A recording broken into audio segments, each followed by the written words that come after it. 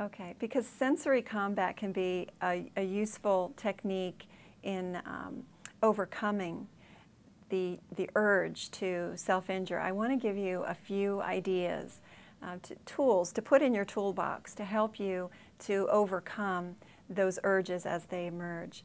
And the first would be squeezing an ice cube. Think about how cold an ice cube can be in your hand, but if you have an urge to cut yourself and you hold an ice cube, hold it as long as you possibly can, that is going to help you to focus more on the pain that you're going to be feeling from that in just a few seconds, and help to give you some time to be able to get past the urge to injure yourself.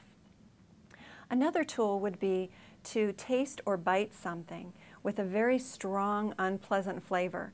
I'm thinking of things like a lime or a lemon or a chili pepper, something very hot, something very spicy. Maybe taking a taste of horseradish. That should definitely bring tears to your eyes. These are sensory stimulators that will take your attention away from the urge to injure yourself for the moment, and hopefully I want to also encourage you to perhaps add 2 or 3 of these together and chain them, as we say. Chaining the sensory responses may be useful to add up to 15 or 20 minutes. Generally, if you give yourself 15 or 20 minutes of a distraction like this, you will be able to overcome the urge, and then you repeat that the next time it occurs. Another idea is to take a cold shower. Again, the idea is to completely distract you and to completely change and alter your emotions and your feelings.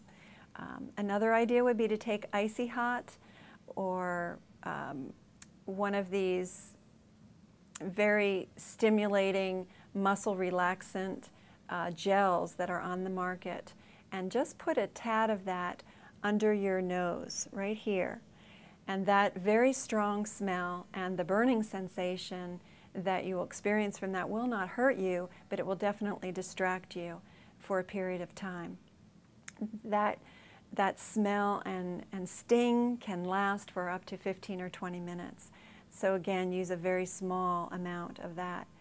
Another idea would be to place a very small amount of icy hot on the area that you are intending to injure. For example, on your wrist or on your legs or on your abdomen. And just rub that in and allow that to penetrate the skin, and just focus on that feeling. So those are just a few of the sensory combat tools that we have in the toolbox for you today.